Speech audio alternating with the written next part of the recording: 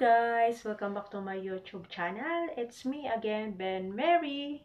Today's topic is all about tutorial na naman tayo guys. So, ngayon guys, ituturo ko sa inyo kung paano tayo, kung saan tayo pwedeng makapag-download ng music na hindi tayo makaka-copyright. Kasi as a small YouTuber, yun ang problema natin. Yung kadalasan nakaka-copyright tayo.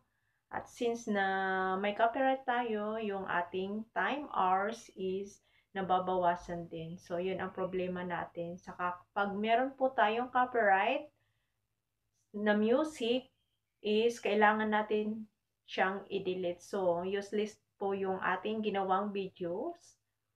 Saka, yun, sayang yung time at effort natin. Saka yung views din. Mababawasan din po yung ating views.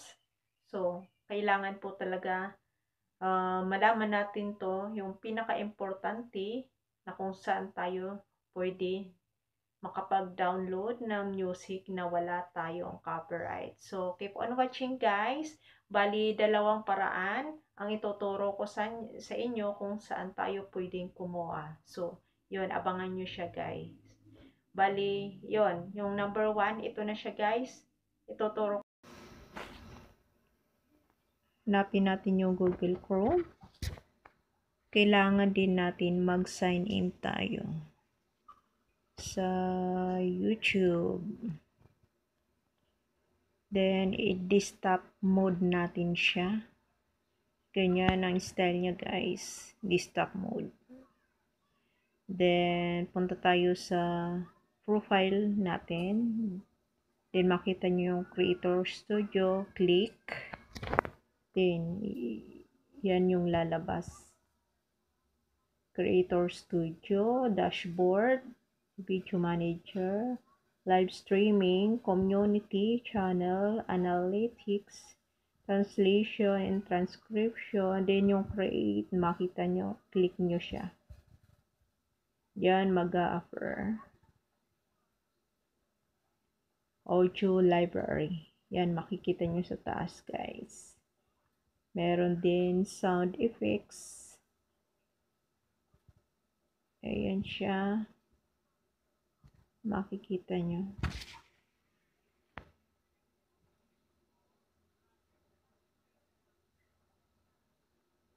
Yan, scroll down natin siya. Yun, mamili lang kayo dyan, guys. Madami. Then, try nyo siya. Scroll down.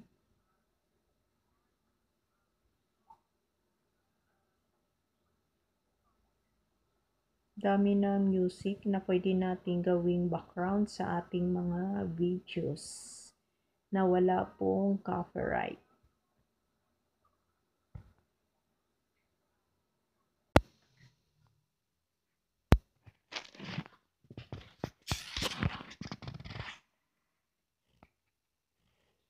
Ayan po, i-try nyo siya.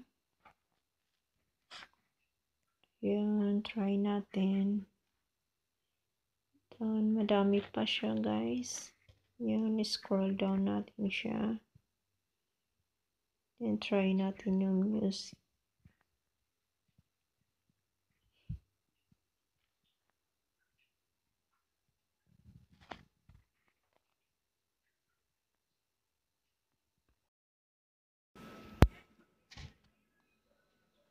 Yan, punta tayo sa may gilid.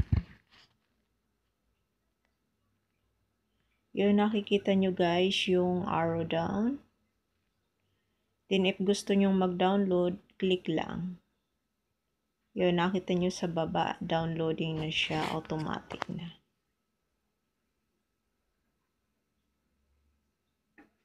Ayun, nakapag-download na tayo.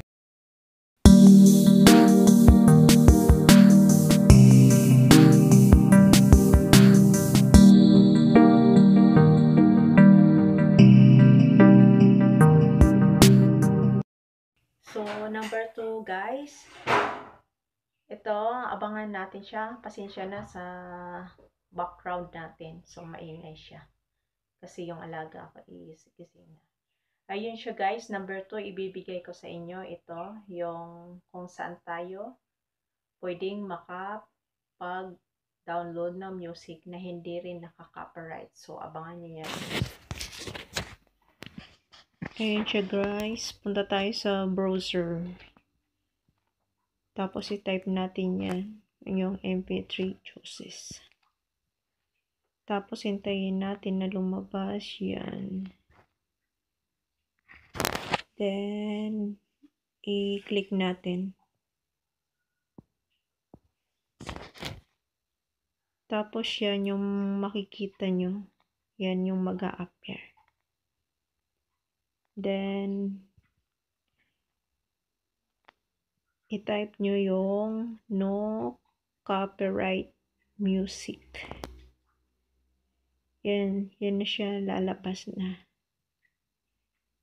Na pwede nyong i-download na walang copyright. Yan, i-try natin to guys.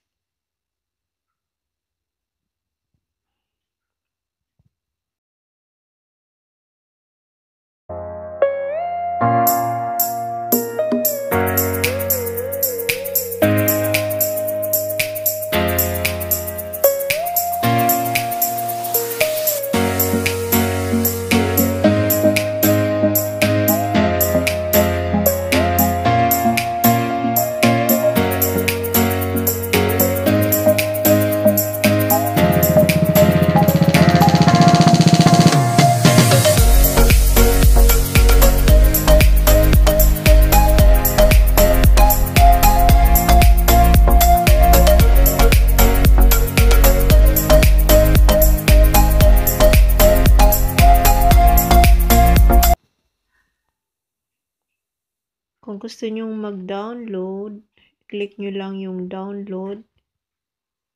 Yan yung may black na tatlong rectangle. Yung sa gilid. Nasa left hand. Then click. Yan yung lalabas. Then yun, i-press nyo ulit yung download.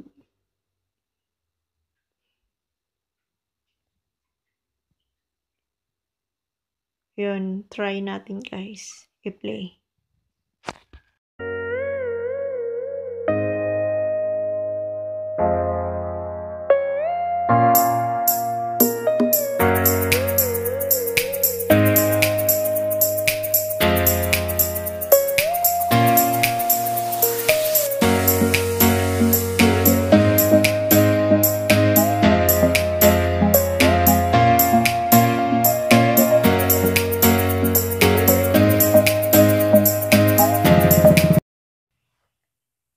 So, yun na siya guys.